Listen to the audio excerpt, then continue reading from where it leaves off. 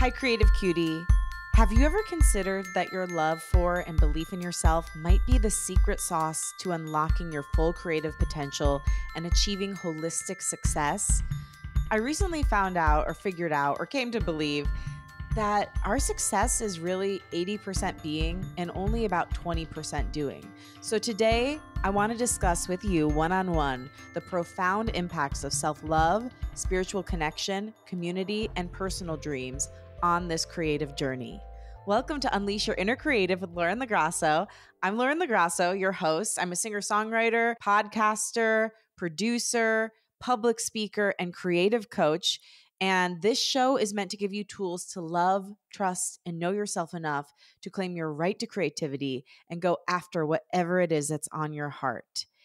And today, I want to talk with you about holistic success, the ways I've been reframing success lately, and also just things I've been thinking about when it comes to what I want to work on in life and what I think the collective is shifting into in order to get to the next step in humanity. Today, the day I'm recording, which is Saturday, January 20th, Pluto entered Aquarius. And I don't know a ton about what that means, but I do know it's a huge shift in the consciousness and it's going to be shaking things up a lot. Pluto before had been in Capricorn, which is it's an earth sign. It's very grounded in reality. A plus B equals C. Aquarius is about doing everything new, everything different, shaking up old systems. It's called the humanitarian of the zodiac for a reason. It's about the people rising up and reclaiming their power, individuality. And so I do really believe with this next phase of the world consciousness, it's our job to really figure out how to love, trust, and know ourselves, and then how to love, trust, and know others, and make change from that place versus how do I get the most money? How do I have the most success? It's more like, can I create a foundation that actually makes sense to build something real upon? So that's what we'll be discussing today. And I came to this because, I've been doing a lot of self-development work. I've been doing therapy for a long time. I've been taking classes with this woman named Victoria Song, who literally, you've heard her on the podcast, but she coaches billionaires, but she doesn't do it from the point of view of, you need to do these 5 business tactics and then you will succeed. She really does it from the point of view of healing. So we're very aligned in that way. And she's the one that said to me in one of the classes, success is 80 to 85% being and 15 to 20% doing. So it's really about changing your internal systems.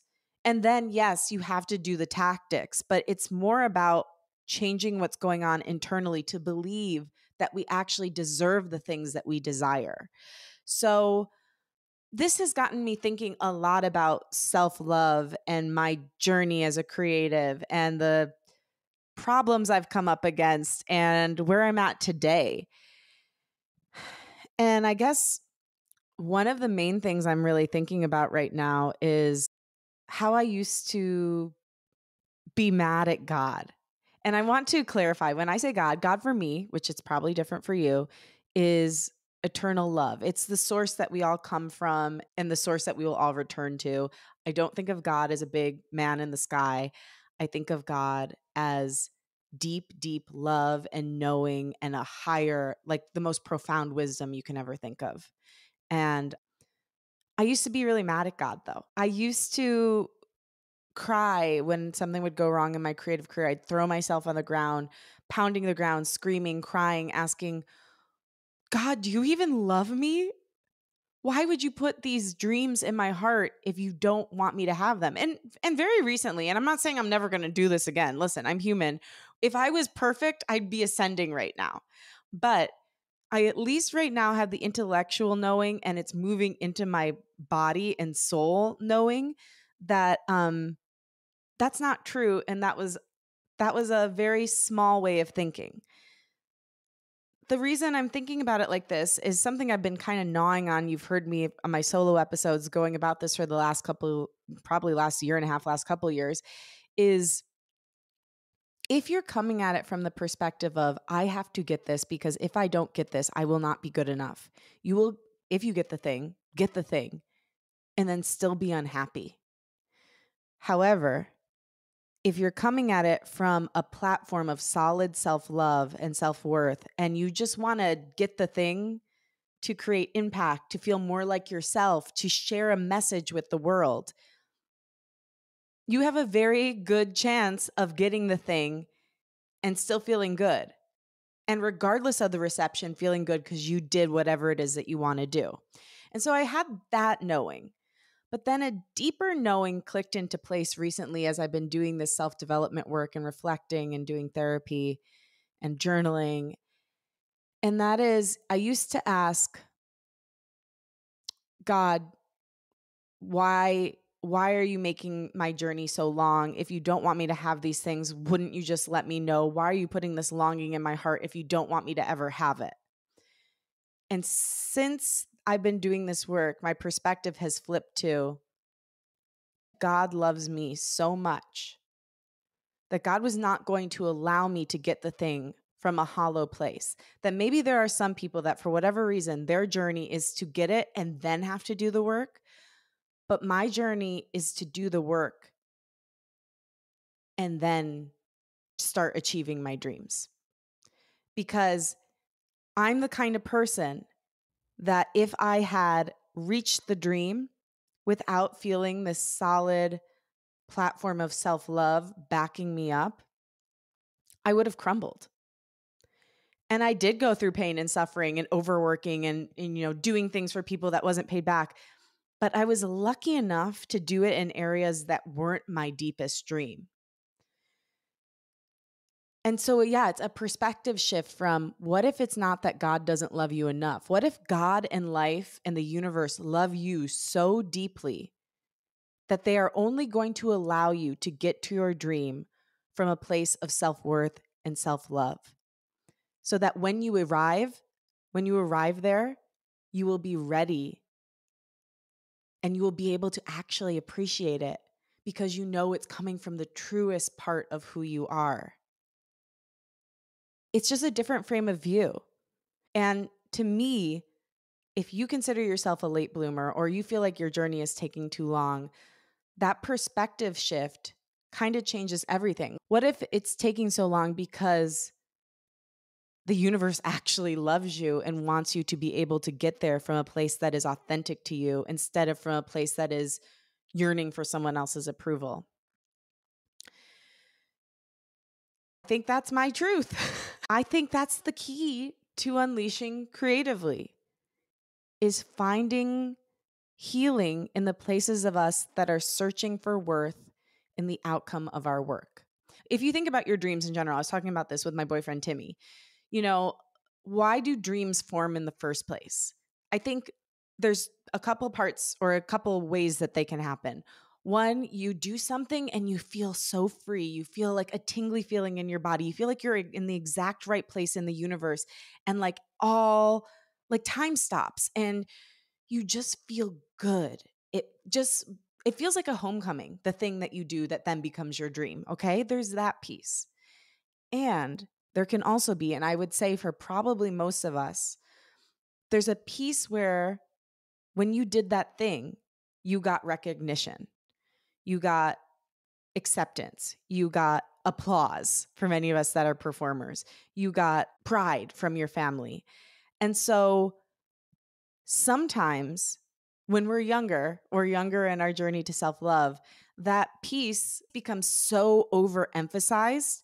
You end up going for something that maybe isn't even the purest vision of what you want. You end up going for something that other people have kind of put on you instead of what's coming from inside of you. And it's natural. Like we all want to be socially accepted and applauded for our work.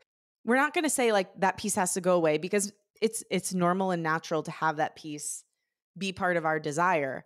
But if it's so overemphasized, like if that's the 90% and the 10% only is like because it makes you feel good, like if you would be so much more miserable doing your creative exploit alone versus like in front of an audience and getting the acclaim for it, then it's time to bring it back to center. Bring it back to you, bring it back to how does this make me feel in my body? Is it still accurate for me? Do I need to reconfigure this and pick a slightly different path. Yeah. If it's so much in the camp of what other people want for you or have given you praise for, it's time to bring it back into what is true for me outside of any outward impetus. Another thing I've realized through this deeper self-love work, and I hope I'm making sense. I also have to say that every single solo podcast because it literally sounds like alien speak, everything I'm saying. But I hope I'm making sense.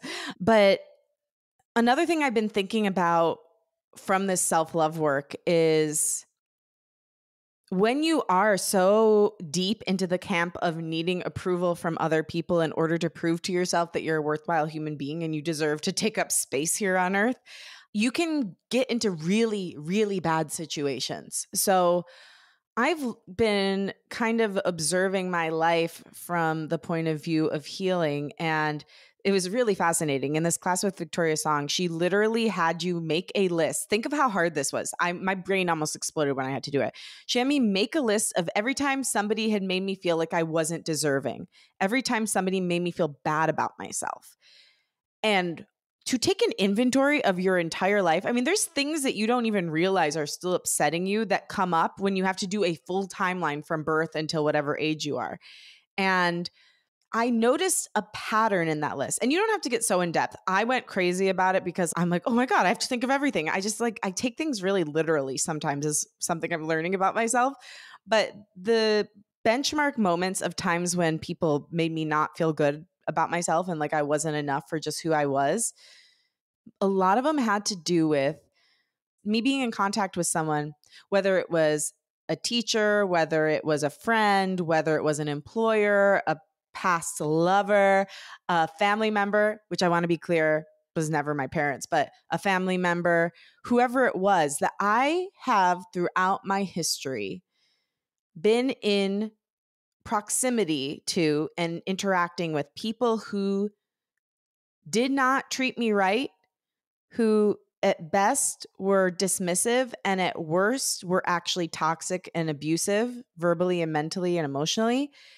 And with many of those people, both in my childhood and my adulthood, not only did I feel like I couldn't stand up for myself to them and like I was powerless with them, I also felt like I had to cover up for the fact that they were behaving badly and protect them. And so I've healed a lot from that. And it's been years since I've been in a situation like that where I was like protecting somebody who was objectively abusive to me. But through this self-love course, I've realized something, and that is there is never a room that I ever have to go in again where nobody will stand up for me, because I can always stand up for myself. And I never again have to protect somebody or pretend like it's not happening, that somebody is being cruel to me or mistreating me. I have no problem doing it for other people. And I have many times stood up for other people in ways that negatively affected me with such abusive people. But for some reason, doing it for myself felt impossible. And I don't have to protect people who don't treat me right anymore. Not only do I not have to protect them, I never have to be around them. I can speak up to them, and then I can get away from them. This is another piece of the self-love journey. I've really realized this. Take this into account in all your relationships, friendships, lovers, otherwise. If loving somebody else requires you to stop loving yourself, then that relationship is not a place for you to exist. If to love somebody else, you have to abandon yourself, you have to silence pieces of yourself, you have to cut yourself off from your own needs, it's not a place for you to exist. And this has been revolutionary for me because it's helped me also like depersonalize a lot of these people that I was in toxic cycles with, because I look at those situations and I was like, oh, that was just a situation where for me to be in relationship with them, I had to let myself go. I had to abandon myself. And this is just the indicator for me. If that ever starts to happen, if I ever even see the seeds of that again, you better believe I'm out that door. if I think that there's some sort of hope, I can try to work on it with that person. But usually a person that requires you to abandon yourself in order to be in community with them is not a person that's going to be like, oh yeah, let me just take a look at myself and change.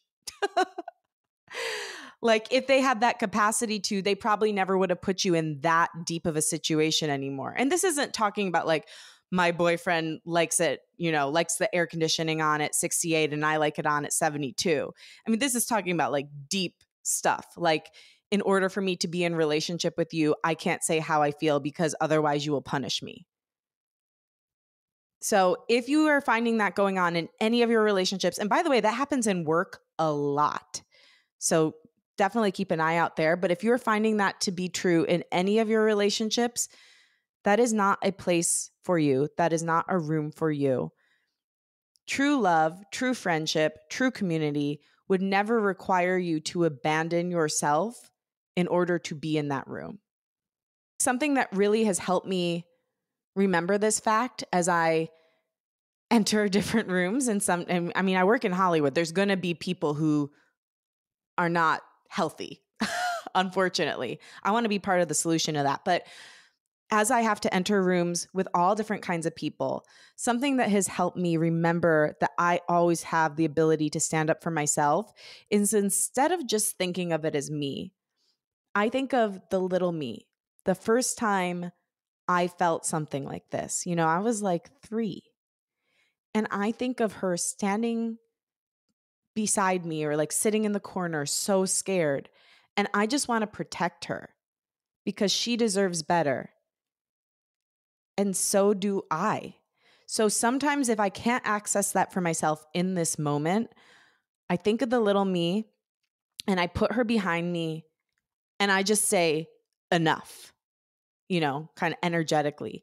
And then I'll stand up for her and me together to whoever is serving me a platter of bullshit. But that seems to really help. And that is another self-love realization I've had in the past 2-3 weeks is that, I talked about this on my social media, but I was doing some organizing. I've been really enjoying organizing and kind of getting to the bottom of a lot of my clutter this year.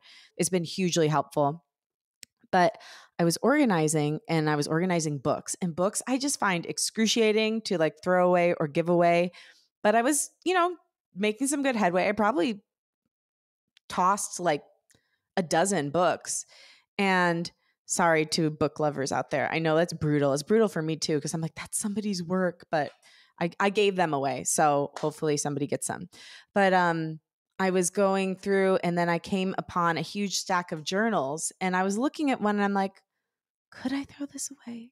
I thought that for a minute and I was like, no, I could never even consider throwing that away because that journal contains my life from when I was a younger girl. It was like, maybe it was 5 or 10 years ago that I'd been writing in this journal.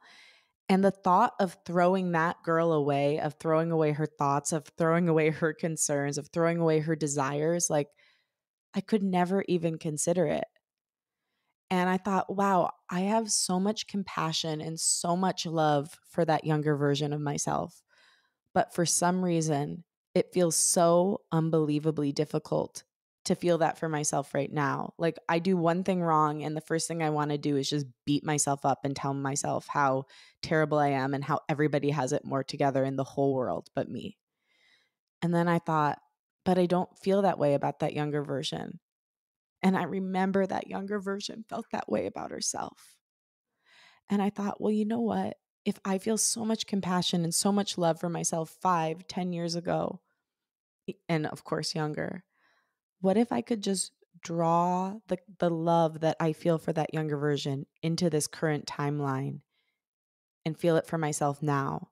Because I know I'm going to feel it for myself in 5, 10 years. Why wait? Why not now? Why can't I be nice to myself now? And the answer is I can.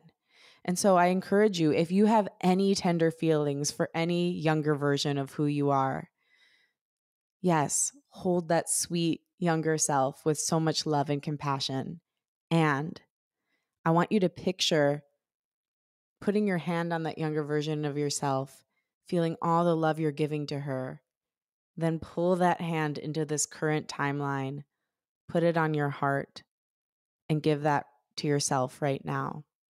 Because you're going to do it eventually. So why wait to be self-loving?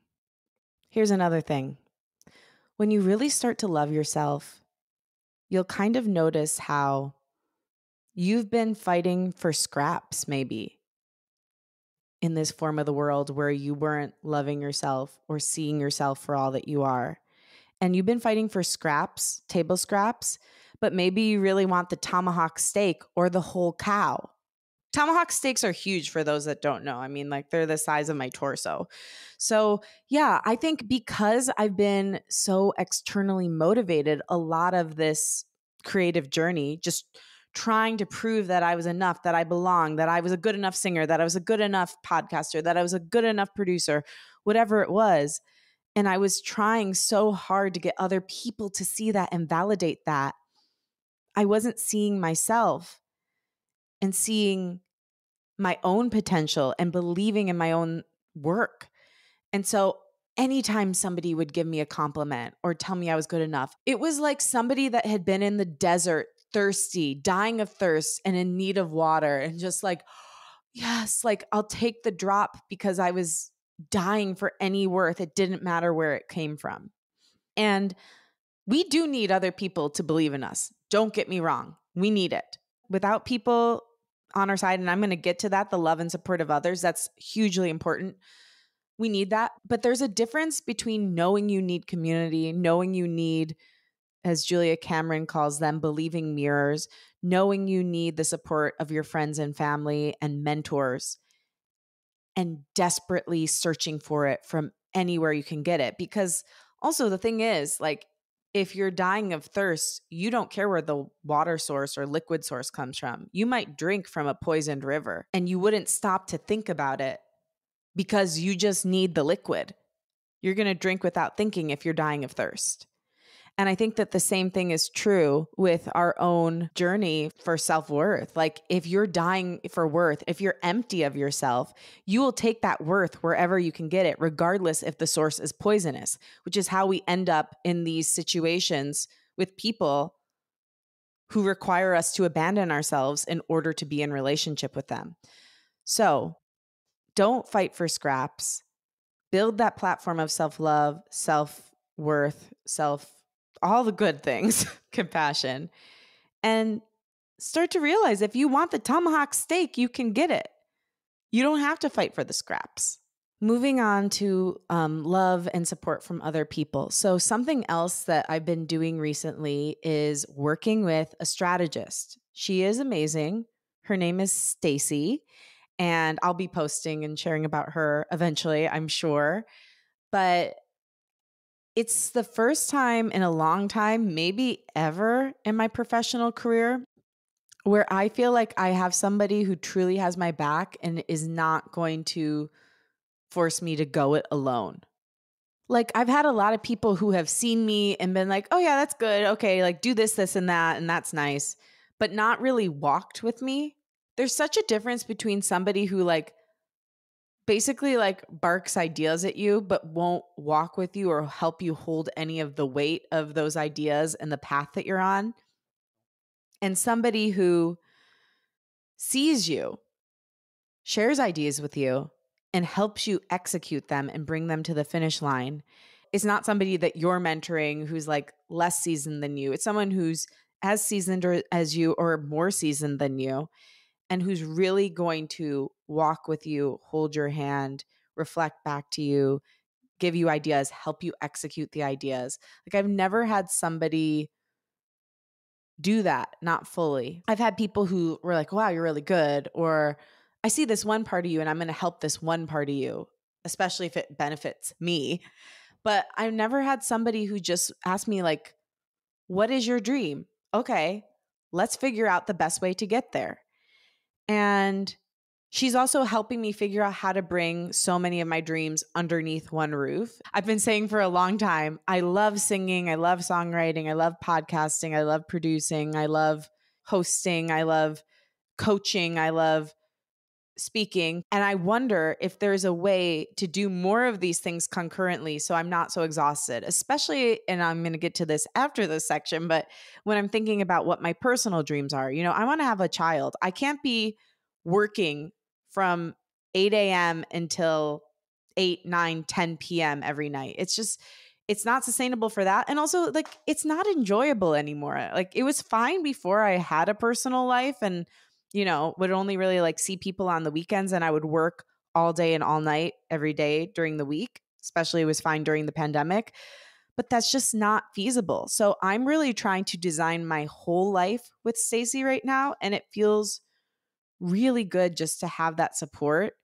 And so if you're somebody who, like me, has never had the full support of somebody else who not only would like give you an idea or say like you're good in passing or help you achieve something that served their own purposes. If you've never had somebody who really supported you from like a pure point of view, either start looking for a mentor who will help you pick up the weight and walk with you, or if you have the means, look for a coach or a strategist who will help you see you, create plans with you, and then help you execute the plans, because that's the piece that's missing so much of the time is here's the idea, but then there's no follow through in the execution. And that's where so many of us get lost because we feel alone. We feel like the weight's too heavy to carry. We feel like we don't know what to do next. So that's really been amazing. And then I guess what I want to call into my life next is more people like that. Like, I would love to have a manager or an agent that can help me in that way, that really believes in me. And it's not just like, okay, yeah, I'll sign you. What can you do for me? It's like, okay, I'll sign you, and then I'm going to work with you to build your career. Yeah, it feels so different. It's like someone took a brick out of my chest. And I wish that for you. And then here's a second piece I've been thinking about a lot lately. Having community on a creative journey makes all the difference. So when I think about the times I've been happiest in my creative life, it's been honestly like in high school when I was in the theater department and like we were all doing it together, in college when I was in the theater department and we were all doing it together. And then when I first moved to LA and I was like really deep in the acting world, but I was taking acting classes with like people I loved. And I think the reason for that is like it was a clear community. I felt held. We were all kind of having like similar experiences and could help each other and get together and go out and talk about what our journey has been like in acting. And I've had tastes of that. I've been like sort of in the music community out here. I've been in the podcasting community, definitely, but like I don't have a place to go. It's not like I have like a podcast meeting on Wednesdays. So one thing I really want to be more intentional about in 2024 is building community. I'd like to build some community. Like, I'd like to make this show more of a community. The people that I know that listen to this show are just the best people in the world. They're people who are going after their dreams from a place of self-development. Like, do you know how rare that is? At least right now, it's rare. And I believe people like you who are really working to go after your dreams from this holistic point of view, and not just dreams, but your whole life. Like, our social justice movements right now are so polarized. And so you're bad. No, you're bad. There's no way we're going to make progress by shaming people. And I'm going on a tangent right now, but everything in the whole world needs to be looked at from a holistic point of view, from a loving point of view. That is the only way that we're going to make change in any area. Like, it all has to come from love, from curiosity, from compassion, from empathy. No sustainable change is made through violence, I really believe. Well, change is made through violence, but no positive change. And no sustainable positive change is made through shaming yourself. So anyway, how did I even get on that? Oh yeah, just like we need community. As much as I'm talking about, yes, love yourself, all this stuff, great, but we can't fully do anything alone.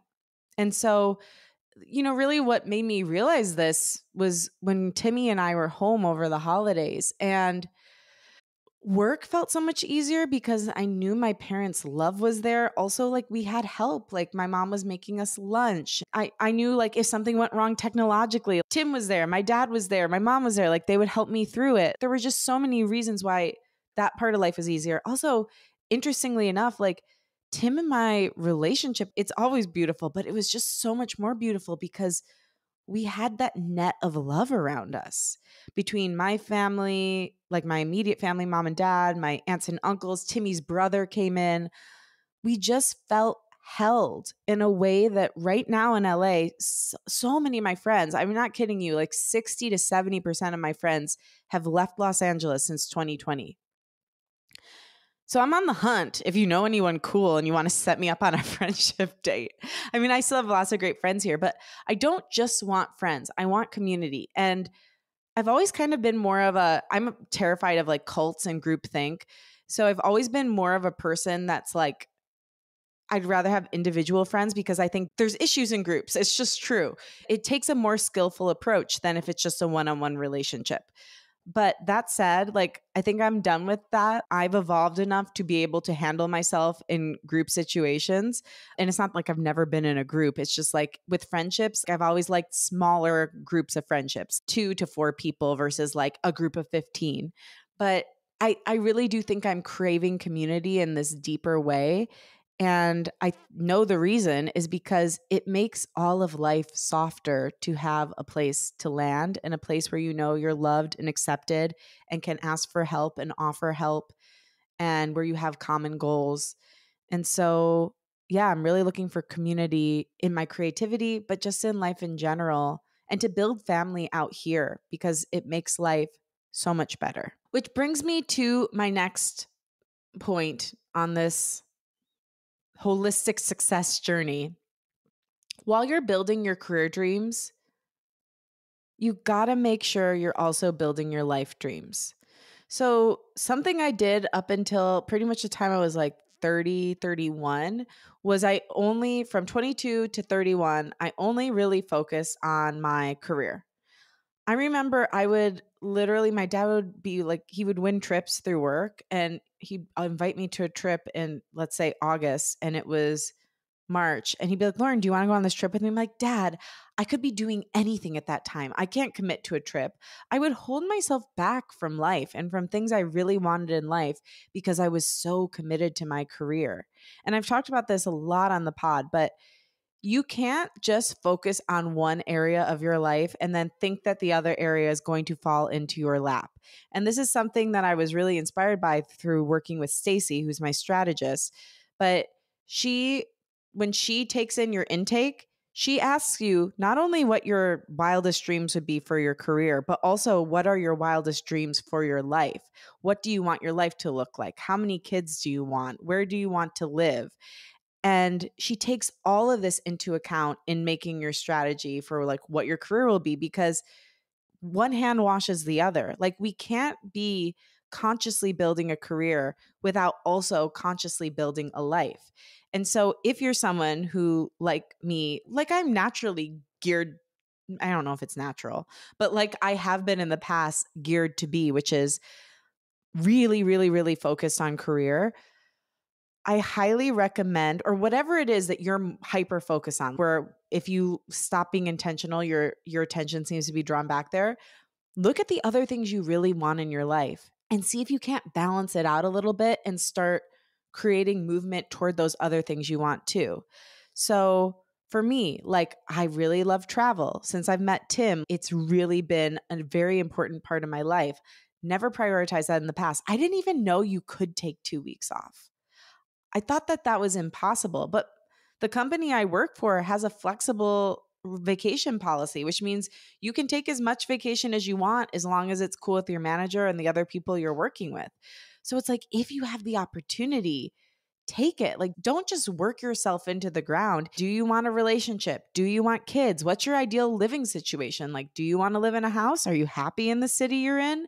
Like, we need to not just take inventory of our career and all the things we want to kill it in our career. We need to take inventory of our personal lives and ask, like, am I having enough fun? That's been a constant battle for me these past few years. Like, fun is my favorite thing. Connection and fun are my favorite things in life. And honestly, like these past few years, I just haven't made enough time for fun and for joy. And so when those moments happen, it's so precious. But one thing I want to do in this next year is getting more intentional about fun. Like it's my dream to laugh. See, I'm making it come true. I love that quote by Cheryl Strayed: don't let your dreams ruin your life, because your life is still your life. And you have to have a great life, because if you don't have a rich life to draw from, you've got nothing to create from. If you're just constantly in the grindstone, there's no inspiration to draw from the outside world. You have to prioritize your personal life and your personal dreams. Write them down, know what they are, know what you're shooting for. Look at your personal dreams next to your career dreams and say, do these line up? And if not, how can I get them to connect? So I just think it's really important as we're creating these dreams for our career and our creativity to also look at, what are my dreams for my life and how can these all fit into the same world? And if they can't, what do I need to rearrange? What are my priorities? What are my values? What makes most sense to be in my life? Which brings me to, be flexible and open to the fact that your dreams might change shape. Be open to surprises instead of being so rigid. Sometimes when we're on a certain path, we just think, I have to finish this path no matter what. And if I don't go down this path, then I won't be me. And all the other things I've done won't have been for anything. That's almost never true. Everything is always leading into everything else. It's all connected. It's all part of your journey. And so I've been kind of going through this lately with music. I'm like, what do I really want music to be in my life? I mean, one thing that I found in this past year is writing children's music has been huge. I haven't gotten to release any of it yet. I'm so excited for you to hear it when it does come out. It's been the greatest joy, but it's allowed me to drop so much of my perfectionism, so much of my story around how hard it is to make a song, so much of my story around like, oh, I don't feel good enough as a musician. Because when I tell people about my children's music, they light up like a Christmas tree. And I'm going to tell you why. Because I do. Because I'm excited to tell people about it. And it doesn't matter who I'm telling. Recently at a friend's like housewarming party, I met a woman who worked as a Disney exec. She was just as excited as the rapper that I met at a bar who I told about my kids' music. And the rapper was like, maybe I should get into that too. So when you have a genuine joy and enthusiasm for something, other people get excited about it. It doesn't matter who you're talking to. It doesn't matter what the thing is. It's really made me realize that the energy I had attached to my music was so much more important than the music. I almost felt like I was apologizing for my music every time I told somebody I was a songwriter because it hadn't been like successful in the way I thought it should be. Instead of me thinking about, again, this goes back to the first point. Instead of me thinking about how did I feel making it? How do I feel about being a songwriter? How much do I love music? Like, yeah, I fucking love music. Instead of thinking it from that point of view, I'm like, oh, they're going to look at my Spotify page and see I don't have that many listens. It's like I brought so much baggage from the outside world of what they were telling me my worth should be instead of what it made me feel inside. Instead of me thinking, wow, I unleashed my inner creative and I did it through this music. And I'm so proud of myself that I put these songs out and I've got more that I'm putting out and I'm just trying to figure out what to do with them. Yeah. So anyway, all that's to say, let yourself change your view of what your dreams are. So right now, my dream with music is to figure out how to make it like a solid part of my career, to get more ears on my songs, and to release this children's music into the world. Like a couple years ago, it might have been like to get 10 million followers on Spotify. But that's not really my dream. Like I just literally want my songs to be heard by more people. That's all I want right now because I love the songs and I believe in them and I know they can help people. So it's not just about the dream changing. I just think naturally when you change your internal relationship to whatever your creative exploit is, your dream is going to shift to a place that's more authentic for you and that's more internally driven. And then I think the other thing that has really changed for me is it is still important to me to be a multi-hyphenate, but the most important thing to me is finding a way to be a multi-hyphenate in one household. Like instead of running to all these different houses to take care of my creative babies, I want all of them to live in one house and for us to be a beautiful, happy, blended family. So, yeah, again, I think the more you know yourself, the more you know your goals and your limits, the more you can create a life that is authentic to you and create dreams that are authentic to who you are on the inside versus who you're trying to be on the outside. And the final thing I want to discuss today is dry January. So, as you know from the episode I did with Zoe, and just from if you follow me on socials, I've been talking about it. I have been doing dry January after a fairly wet December. And, you know, I'm not a huge drinker, but I definitely enjoy a glass of wine.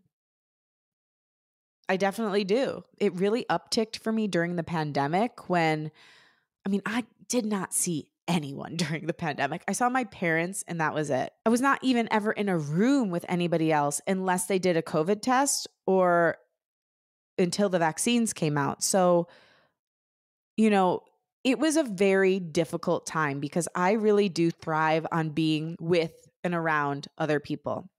And I think during that time, I learned some unhealthy coping mechanisms. There were times when it was more or less, but like, I went through some health stuff in 2021, so eased up then.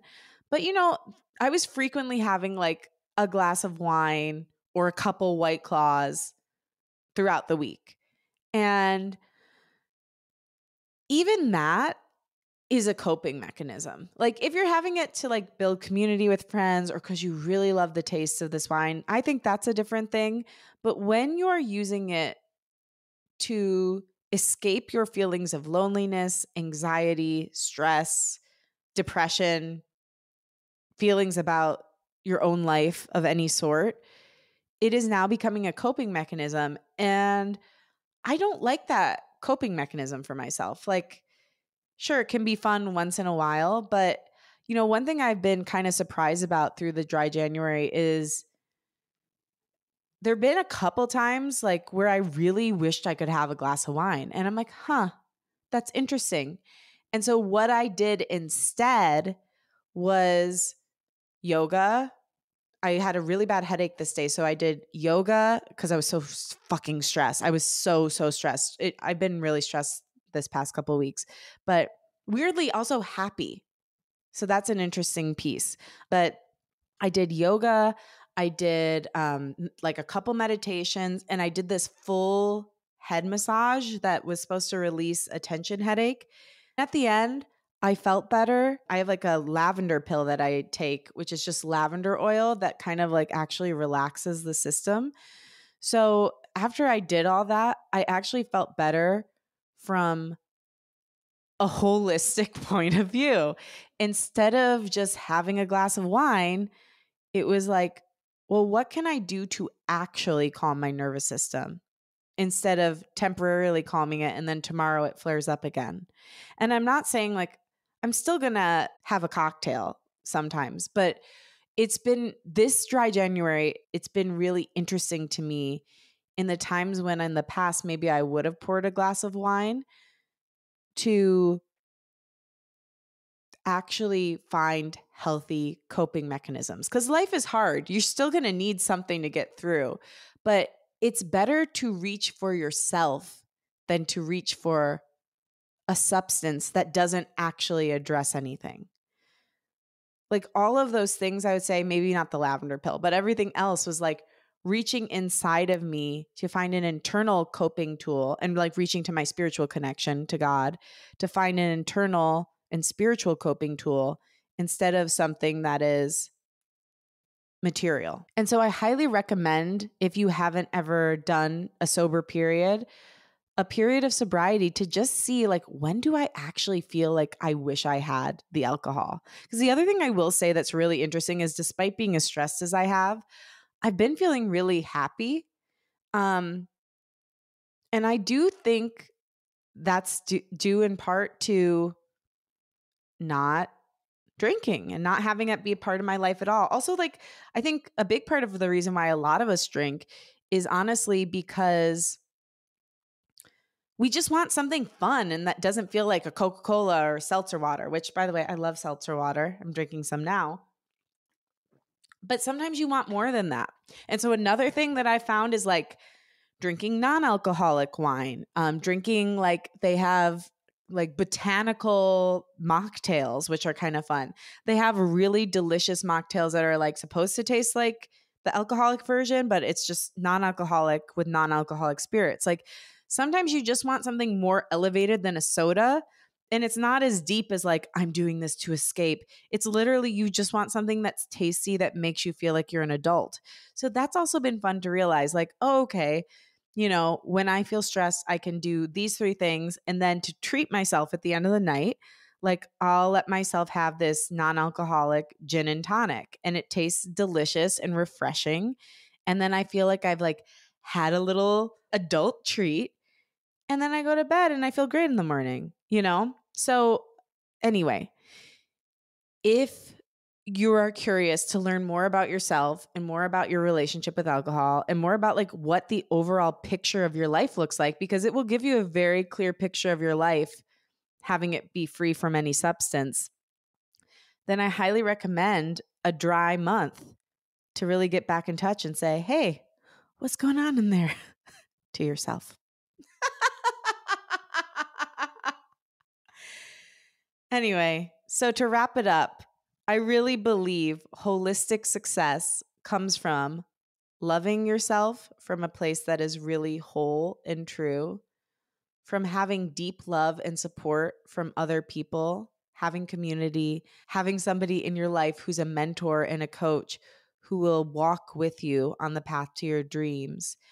Making sure that while you're building your creative dreams, you're also building your life dreams, your personal dreams, your dreams for a family, for a relationship.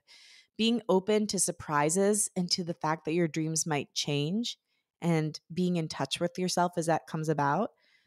And potentially having a month of some sort of sobriety, of removing something in your life that might be a coping mechanism that you're not super happy with. And just observing yourself